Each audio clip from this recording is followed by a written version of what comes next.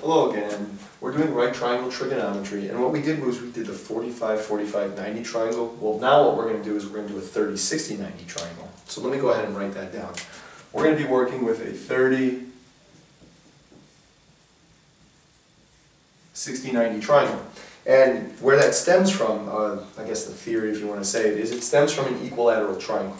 And what I mean by an equilateral triangle is that all sides of a triangle are equal. Again, these dashed little lines mean that. If I have one line on each, it means anything with one line, or one dash with it, is equal in terms of that, or is the same length. For instance, if I put two dashes here and I had one dash here, that's not equal. They all have to have one dash in order for them to be equal. And that's pretty hard to erase now. What are you going to do? So anyways, an equilateral triangle has all sides same length and all degrees in a triangle same length. So I got a 60, 60, 60 triangle. Something that I guess you can see in nature. Well, man-made nature, I suppose. You know, if you have three people standing at three different spots that are, the same distance from everybody, and everybody's the same in terms of degree measure. It's like, three people, playing with a baseball, throwing it, throwing it, throwing it. You want to see who has got the best arm, so you stand the same distance, same angle away from each other.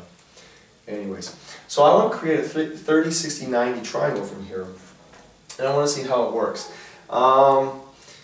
There's a couple ways to explain this one, and what you can do in order to start to figure it out is figure out what you want to set each side of the triangle to. And yeah, the easiest side is actually 1, and I'm going to go ahead and do that, but what you really should set each side of the triangle to is 2, and I'll kind of explain that as I go along. So what I want to do is I want to create a 30, 60, 90 triangle. And it's a question that I pose to my class. I say, well, how do you create a 30, 60, 90 triangle from a 60, 60, 60? Where do you have to, put your partition? Like where do you have to divide the triangle? Oh, well, cut the triangle in order to create that. And some students are puzzled, like, Some students just don't care. And then once in a while, well, not once in a while, more than often, especially when you get to a class like trig, most students actually try to figure it out. And it's kind of a challenge and they want to figure it out. So they say, okay, what happens if you, cut like down here? Does that work, Mr. Shoddy? I said, well, that's called bisecting the triangle. And yeah, it does. What you do is pretty interesting. You cut this one perfectly in half, and you create two separate triangles. Now this one remains 60. Since this is perpendicular, that one line is perfectly vertical and the other line is perfectly horizontal, it creates a 90-degree triangle. And since you cut this one in half, since you bisected the 60 degrees, it now becomes half of 60 degrees, which is 30 degrees.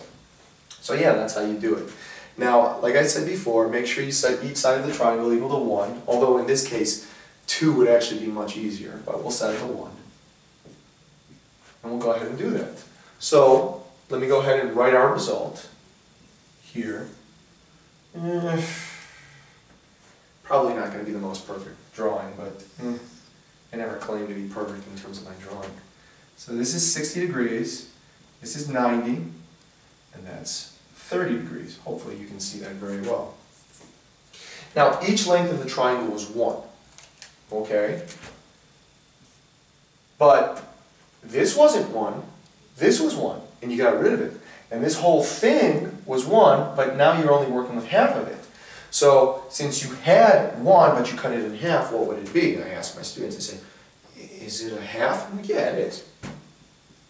And then I asked them, well, how do you figure out this last side right here?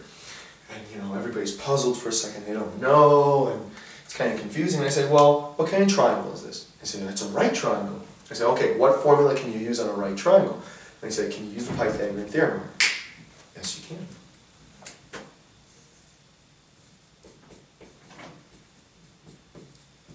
A squared plus b squared equals c squared. Now, what's really interesting is that the hypotenuse of the triangle, the side opposite this 90-degree angle, or the longest side of a right triangle, is always c. Always. The two legs, doesn't matter. One's A, one's B. Who cares? Series, but this is always c. So let's go ahead and plug in 1/2 for a. It's 1/2 squared plus b squared equals 1 squared. I like to put parentheses, not really with 1 squared, but with 1/2 squared, it's probably better because students will mess up if you don't put parentheses around the 1/2. So 1/2 squared is 1/4 plus b squared equals 1 squared. Now in order to figure out b squared, because I'm trying to figure out this side right here, I've got to subtract 1/4 from each side. Should just be 1, not 1 squared. Minus 1/4. And what I get, I'm going to move it over here, is b squared equals 1 minus 1/4, which is 3/4.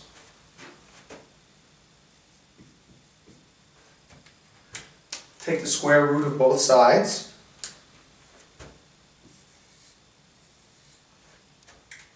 Looks like the same color to me.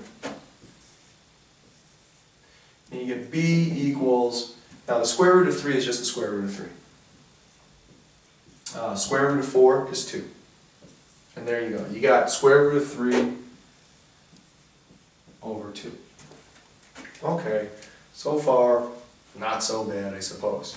What's really interesting, though, is this. A student will usually ask this question: don't you take the positive and the negative when you take the square root of something? And the answer is yes.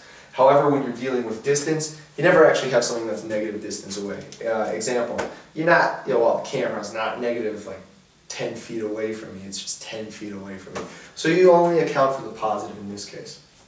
Now what's really interesting is this. I've got this 30, 60, 90 triangle. It's pretty cool. When I'm working with these values though, it's going to be very difficult for me to work with these values. Square root of 3 over 2, 1/2, and 1. 1's not difficult to work with, but these fractions will be. So what we do in the general case is we say, oh, is there a way that we don't have to work with fractions, like on our 45, 45, 90, where we had 1, 1, root 2, or it was just x, x, and x root 2? Well, yeah, you can. And what you can do, pardon me, I'm going to go ahead and erase this. You can go back and check it out, whatever, is you create a similar triangle. And what I mean by a similar triangle is, well, not one that's, congruent, I suppose, but one that has the same angle measures. What I'm going to do is I'm going to create myself another triangle. Okay. That's still probably not perfectly to code. I don't draw things perfectly, I don't pretend I do. I don't care that I do. What I basically did here was I created a similar triangle. Same degree measures, but clearly not the same triangle. Similar, but not the same. Something to consider though. Basically what I was trying to do, what I was trying to execute here, was draw a triangle that was like it, but proportional. I.e., like if you see somebody that looks like you, except maybe they're a little bit taller, like if I'm 6 foot and then there's somebody that looks exactly like me, but they're 7 foot, and their arms are proportional to their body and their legs are, as a person gets bigger, everything around them gets bigger too. Same thing with a triangle. I mean, the degrees might still be the same, but what happens is the lengths increase proportionally. Well, same degrees, but what I basically did was I drew this twice as big, twice as big, twice as big. So instead of 1, now it's 2. Instead of 1/2, it's twice 1/2, which is 1. And instead of root 3 over 2, it's twice as big. If you multiply by 2, you get root 3.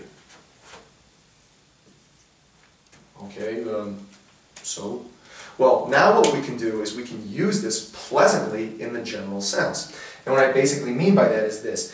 This works for this triangle. If you got a triangle with hypotenuse 2, one leg of it is root 3 and the other leg of it is 1. But what happens when it's a 30, 60, 90 triangle, but the hypotenuse isn't 2, it's 8? Well, there's a way to work around that. And what we do is we work with it in the general sense. So what we do is we replace every one that we see with an x. Okay, so instead of calling that 1, we're going to call this x. I don't see a 1 here. Yes, you do. It's not 2, well, pardon me, it's not 2, it's 2 times 1, so it's 2x. So we don't need this anymore. And it's not root 3, it's 1 root 3, or x root 3.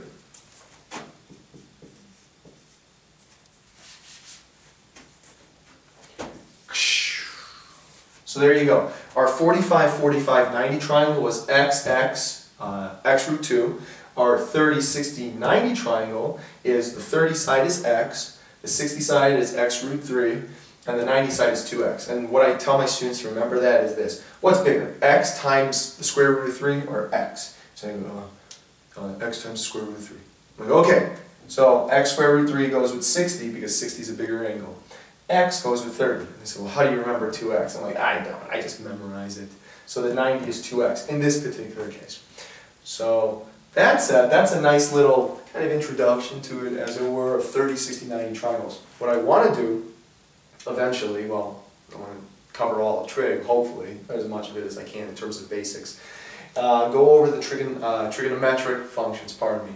But with that said, have a good day for now. Goodbye.